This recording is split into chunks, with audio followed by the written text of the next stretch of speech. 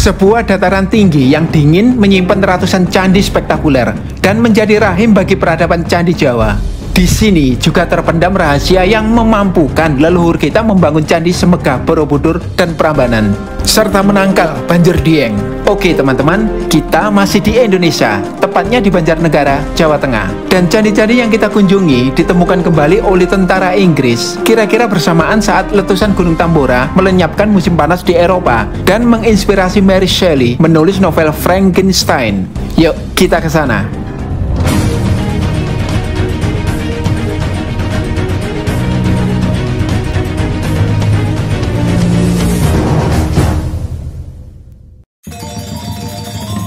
Tepat sebelum peradaban Majapahit lenyap dari tanah Jawa, seorang pujangga bergegas menyelamatkan pandangan kosmologi masyarakat Majapahit ke dalam sebuah kitab, yakni Tantu Panggelaran, yang dibuka dengan bertapanya Batara Guru di atas gunung yang muncul dari buih.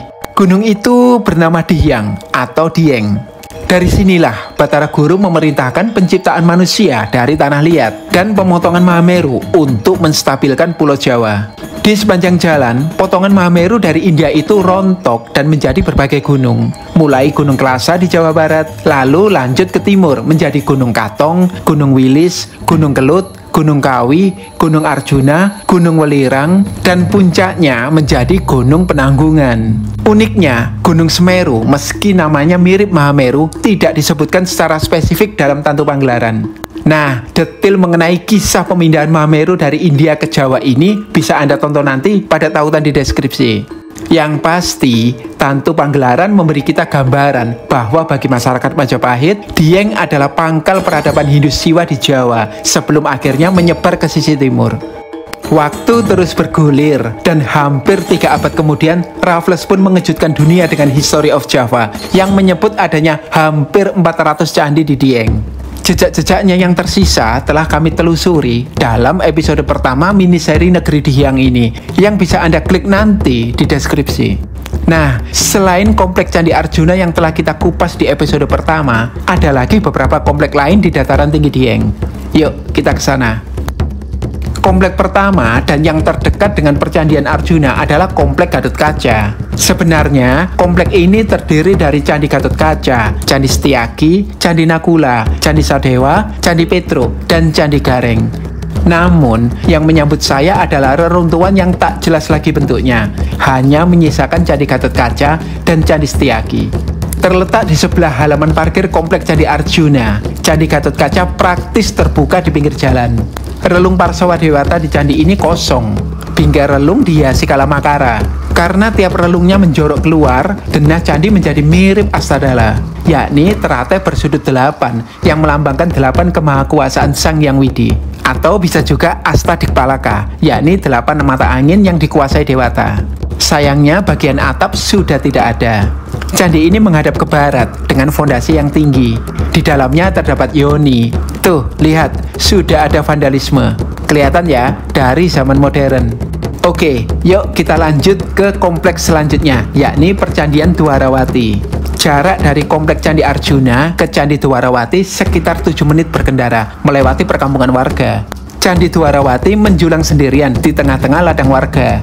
Aslinya ada beberapa candi lagi dalam gugusan ini, yakni Candi Abhyasa, Candi Pandu, dan Candi Margasari. Puing-puing mereka kini tertumpuk di halaman. Saya menemukan sesuatu yang unik nih teman-teman. Lihat, kala kirtimukanya memiliki rahang bawah. Berbeda dengan kala kirtimuka tanpa rahang yang sering dijumpai di candi-candi Jawa Tengah. Candi Dwarawati agak mirip dengan Candi Gatot Kaca. Relung-relungnya menjorok membentuk astadala, dan terdapat atap menara di bagian atas tiap relung. Namun, relung ini tidak dibingkai kalamakara, tetapi ukiran bunga, serta bagian atas relung berbentuk lancip. Seperti candi-candi Dieng, Candi Dwarawati dibangun dengan fondasi yang tinggi. Pintu masuknya yang menghadap barat bersih dari ukiran. Semua relung dan bagian dalam candi telah kosong. Namun, meski atapnya pun raib, Candi Dwarawati masih mengeluarkan keanggunannya. Oke, sekarang kita menuju candi terbesar dan terutuh di Dieng, yakni Candi Bima. Jarak dari Komplek Percandian Arjuna ke candi ini cukup dekat, cuma 4 menit berkendara. Nah, itu dia Candi Bima. Satu-satunya candi Indonesia yang atapnya menyerupai kuil Bhubaneswar, India Utara. Perhatikan bentuk khas India ini. Namanya adalah kudu, yakni perbingkaian berisi wajah-wajah dewata yang menjadi simbol kemenangan. Candi Bima menghadap barat dengan pintu masuk berupa lorong memanjang yang menciptakan ruang tambahan di dalam candi. Gaya ini pun berakar pada kuil-kuil India. Di bagian dalam candi terdapat benda menyerupai yoni dan entah mengapa diletakkan di sini. Berbeda dengan Candi Gatotkaca dan Candi Dwarawati, relung Candi Bima dihiasi kalamakara yang khas. Perhatikan wajah kalakirti mukanya. Rambutnya laksana kobaran api yang menguasai kiri dan kanan bingkai. Mungkin sosok Banaspati berambut api, sang penjaga hutan di lereng Mahameru, terinspirasi dari sini. Lihat, dua kepala makaranya dibuat berhadapan, dan ada dua ular besar di kaki bingkai. Menurut keterangan yang ada, Candi Bima adalah yang terwingit di Dieng. Beredar mitos bahwa yang mengitari candi ini 7 kali melawan arah jarum jam, bakal enteng jodoh. Tertarik mencoba? Menurut Sheltema dalam Monumental Java, Candi Bima memang disakralkan masyarakat pada masa kolonial. Mereka memberi sesajen untuk mendengarkan suara-suara petunjuk layaknya orakel Yunani kuno. Mungkin itulah mengapa candi ini relatif utuh dibanding dengan candi-candi lainnya di Dieng. Nah, Candi Bima, Dwarawati, Gatotkaca, dan Kompleks Arjuna adalah bagian dari gugusan cagar budaya yang lebih besar di Dieng, yang menurut para saksi mata berjumlah hampir 400 candi. Angka sefantastis itu tentu menimbulkan pertanyaan, sebenarnya apa sih Dieng itu? Prasasti Gunung Wule dan Wadihati menyebutkan Dieng sebagai tempat suci untuk sarana ibadah. Namun, sesungguhnya bila candi-candinya kita cermati, ada sesuatu yang jauh lebih menarik, yang memungkinkan leluhur kita di kemudian hari membangun candi-candi semegah Borobudur dan Prambanan. Terus ikuti ya teman-teman, kita akan menelisik lebih jauh kaitan perjanjian Dieng dengan kuil-kuil India, serta kearifan lokal leluhur yang mengubah Dieng menjadi rahim peradaban candi-candi Jawa. Namun sebelumnya jangan lupa untuk subscribe, like, dan share. Juga klik link di atas jika Anda ingin mendukung kami dalam hal pendanaan untuk mengembangkan kanal yang akan memperkaya perspektif Anda. Hubungan Nusantara dengan India telah terjalin lama, yang dibuktikan dengan masuknya agama Hindu ke Jawa sejak abad ke-4 Masehi. Menurut antropolog Kunchara Ningrat, relasi ini kian erat dengan adanya asrama bagi para silpin atau pembuat candi dari Jawa, di Nagapatinam, India Selatan, dan Nalanda, India Utara. Nah, salah satu kitab dalam Vastu Sastra, yakni Manasara, yang disusun mulai abad ke-6 hingga ke-8 Masehi dan menjadi pegangan para silpin, memperkenalkan 3 langgam kuil India. Pertama, langgam India Utara yang bernama Nagari dengan bagian atap berbentuk shikara atau menara bertingkat. Kedua, langgam India Selatan yang disebut Dravida dengan atap meruncing ke atas. Langgam ketiga adalah perpaduan antara langgam Nagari dan Dravida. Nah, istimewanya di Dieng ada Candi Arjuna dan Candi Bima yang kental dengan langgam India. Candi Arjuna bergaya India Selatan atau Dravida dengan tiap relung dewata yang pipih dan atap candi meruncing. Sementara Candi Bima bergaya India Utara atau Nagari dengan atap berbentuk shikara. Jadi jelas ya teman-teman, Candi Nusantara lah yang awalnya terinspirasi dari India dan bukan sebaliknya. Karena di seantero Jawa hanya Candi Arjuna dan Candi Bima yang mirip dengan kuil India. Namun sementara bentuk kuil India tetap seperti itu, bentuk candi-candi kita malah terus berkembang. Bila kita bandingkan bentuk bangunan di kompleks Candi Arjuna misalnya, evolusi candi jelas terjadi. Meski relung dewata di Candi Arjuna rata dengan dinding seperti kuil India, di candi-candi Dieng lainnya, relung ini secara bertahap menjorok keluar, hingga memuncak di Candi Gatotkaca, yang bila dilihat dari atas, berdena segi 8 dan menyerupai astadala. Dena astadala ini kemudian diadopsi oleh hampir semua candi di tanah Jawa. Dari situ terlihat bahwa para silpin kita meski dididik di India tidak mengikuti konsep arsitekturnya begitu saja, tetapi secara selektif dan kreatif mereka mengembangkannya menjadi bentuk yang khas Nusantara. Dan Dieng seolah sengaja dipilih sebagai laboratorium untuk mengkreasi bentuk-bentuk baru tersebut. Menurut saya ada 2 hal yang memicu berkembangnya candi ala Nusantara. Pertama, kitab-kitab Vastu Sastra yang ditulis dalam bahasa Sangsekerta bukanlah kitab yang bersifat praktis. Isinya adalah bait-bait puitis dan esoteris yang multitafsir, sehingga memberi ruang kreatif yang luas bagi para silpin kita. Kedua, Perbedaan kondisi alam antara India dan Nusantara mengharuskan leluhur kita melakukan modifikasi. Misalnya, langit-langit mendatar ala kuil India akan berbahaya bila diterapkan di Indonesia yang merupakan wilayah cincin api. Maka, para silpin pun mengembangkan langit-langit berbentuk kerucut agar candi kita lebih tahan gempa. Bebatuan yang digunakan menyusun Candi Dieng pun lebih kecil dari kuil-kuil India.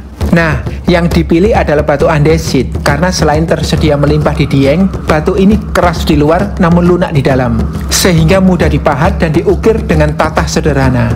Antar batuan lalu disatukan dengan sistem kuncian, jadi bukan dengan putih telur ya. Teknik kuncian yang sama pun dipakai untuk membangun Borobudur dan Prambanan.